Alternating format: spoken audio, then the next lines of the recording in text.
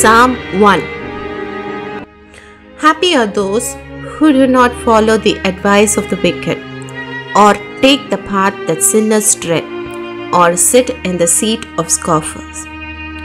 But their delight is in the law of the Lord, and on His law they meditate day and night.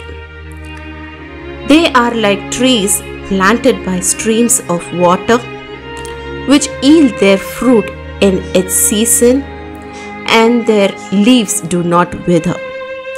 In all that they do, they prosper. The wicked are not so, but are like chaff that the wind drives away. Therefore, the wicked will not stand in the judgment, nor sinners in the congregation of the righteous.